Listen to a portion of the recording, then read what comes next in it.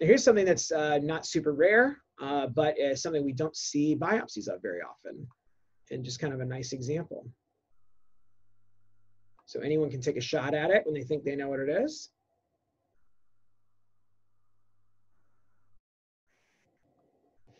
Any takers from there?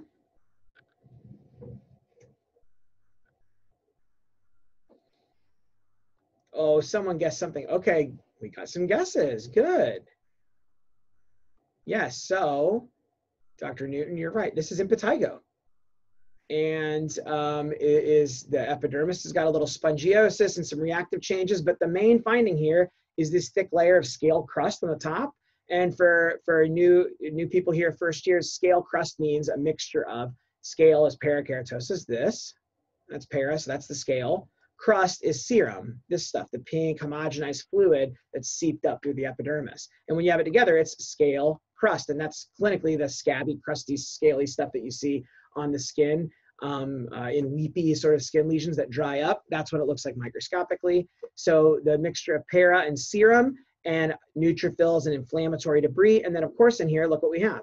Nice colonies of cocci bacteria. The individual single bacteria don't stand out quite as well on a scan slide, but you can usually see cocci bacteria very nicely on the microscope. They're very uniform and round, and they look all just like each other. So this is a nice example of impetigo. And what's the common organism that causes impetigo usually? Yeah, so good. So the staph organisms that can grow and cause impetigo. And this is basically that honey-colored crust that you see on the patient. This is what that looks like microscopically. Of course, keep in mind that we see secondary impetigo or impetiginization on the surface of the skin in lots of different things. I see it over top of basal cells and excoriations and any sort of ulcerated thing. We also see it in the context of inflammatory dermatoses, particularly like spongiotic dermatitis. So here they actually, I can't remember why they biopsied it. They did have something else in their differential and they wanted to confirm that this really was impetigo. So that's why it got biopsied. And I thought, wow, this is nice because it's usually recognized clinically and treated and not biopsied. So the fact that we got a biopsy of it was really, really useful in this case. And I thought it was a nice example.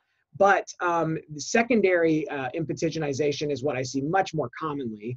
And the times I report it, I don't always mention when there's impetiginization there. Like if there's bacteria over a basal or an excoriation, does that really matter? There's gonna be bacteria anytime you got an open ulcerated area on the skin.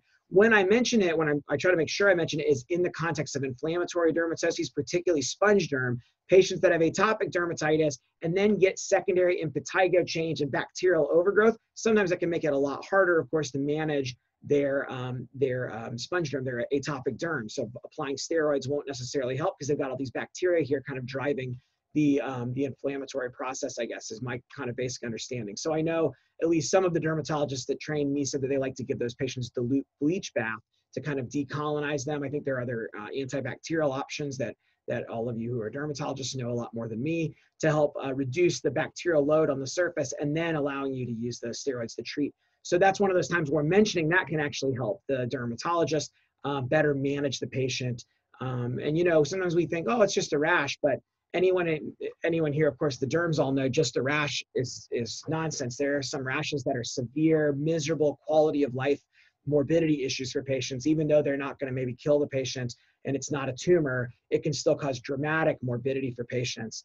And so anything I can do to help the dermatologist figure out a better way to manage a rash or inflammatory process and make the patient better is something I try to do. So for the pathologist here, I think that's important. We're often, you know, kind of are afraid of rashes if you're not dermpath trained, because, you know, there's a lot of different subtleties and nuance, and that's true. But just by identifying the inflammatory pattern, having a discussion with the dermatologist, even saying, hey, I'm not a dermpath, but here's what I'm seeing. Tell me what if that would fit with what's on your differential, and being willing to do what, you know, what's needed to get a diagnosis for them, that can be helpful. Because, you know, there's a take-home point here is that, sorry, I'm feeling, again, philosophical today, but the take-home point here is that tumors, even if we can't figure it out, the dermatologists and the surgeons have something to do. They go and cut it out and make sure the margins are negative and sew the patient up, and we hope for the best. That's not an ideal thing to say, well, it's a bad tumor, we're not sure what it is, but we're gonna do surgery. But there's something to do, right?